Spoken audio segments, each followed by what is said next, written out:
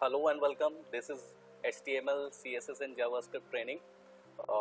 Today we are going to learn how to create table in HTML. So I'm just going to start. I'm just going to write some basic structure of HTML, which is HTML tag. If I want to put some data, so I need a table.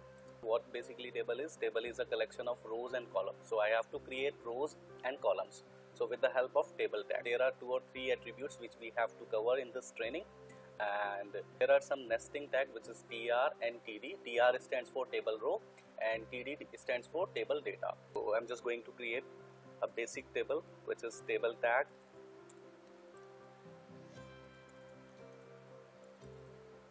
closing table tag.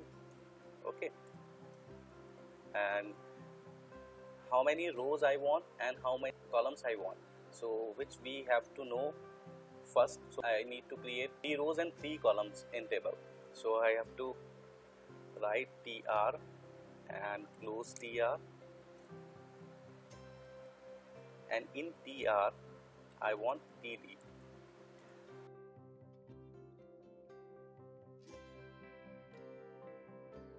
This is my first row, and first row includes 3 columns.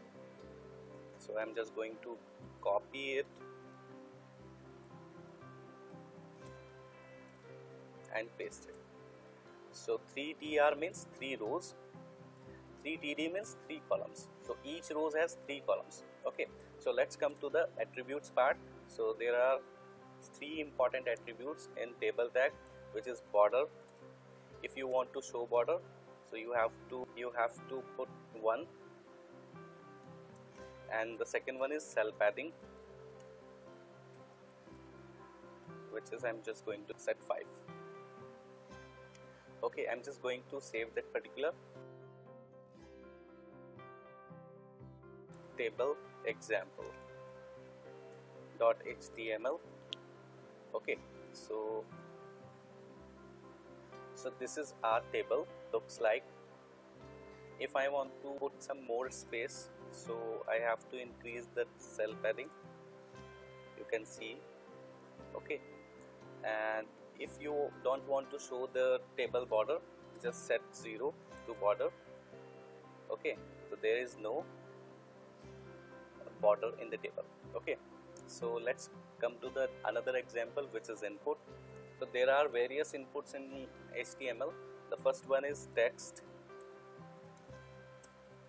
and the second one is password field, and the third one is radio button. Fourth one is checkbox, button, hidden,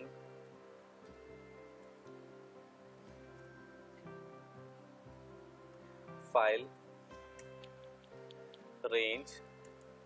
So these are the input types. Okay, so I'm just going to cover all these input types. So the tag is input, and you have to set type. Okay, type. If you want to create normal text box, okay, just close the input tag. Okay, so now here is the output. You can write something. So I'm just going to mention names before the tag, which is text field. Okay, now tr. Second one is password field. You have to set password.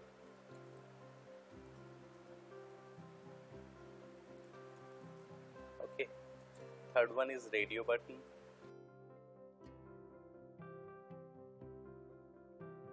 This is radio button, and I want one more radio button.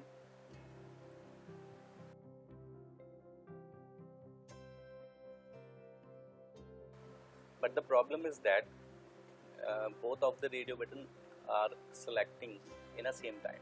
So it doesn't happen basically the property of radio button is that if you are using radio button as an option, so only one radio button has to select. Okay, so you have to take care of this by using the one more property, which is name. You have to set name, give any name like ABC, and the same attribute you have to use in another radio button. Now see the output, only one has to select. Okay, this process is called grouping. You have to group each other.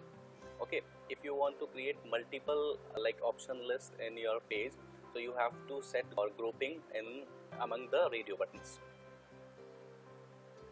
Now the third one is check box, the same input type check box.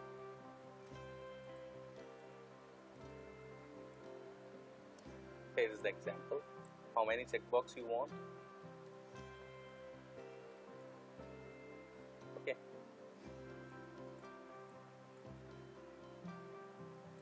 Now the third one is checkbox done button.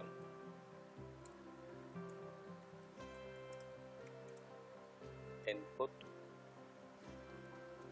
type button.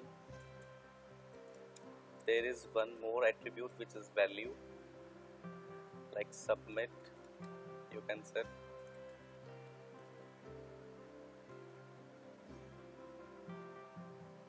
So this is the example of button. Now the fourth one is hidden.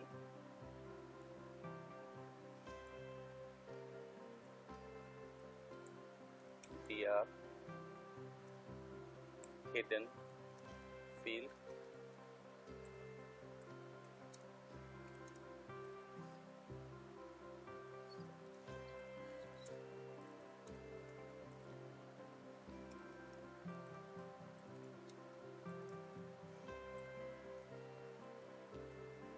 So basically it is not showing as the name itself is showing, it is hidden field, so your user cannot see that particular, but it has on the page.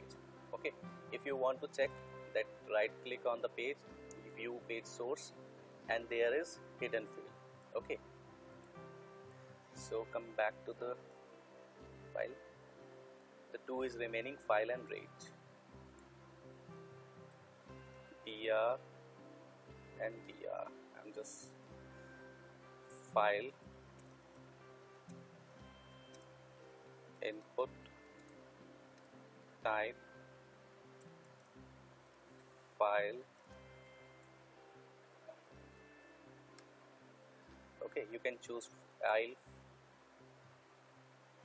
from your computer.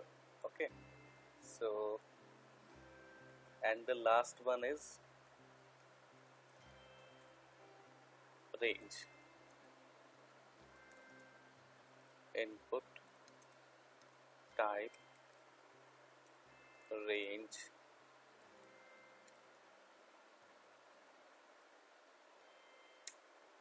So this is the example of range. So I hope all these texts are clear. Okay, you have to practice all of the tags. Okay, so we'll meet in the next video. Thanks for watching this video.